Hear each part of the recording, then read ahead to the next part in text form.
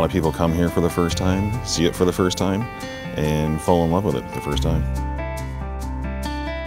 It's a beautiful spot. It's magic. Even my drive to work is spectacular. I drive down the hill, right in front of me is miles of orchards and farms. Great when you can see the cherries are starting to turn color and see the apples are starting to get bigger and the peaches and the apricots are starting to look great, and you just kind of know what's coming.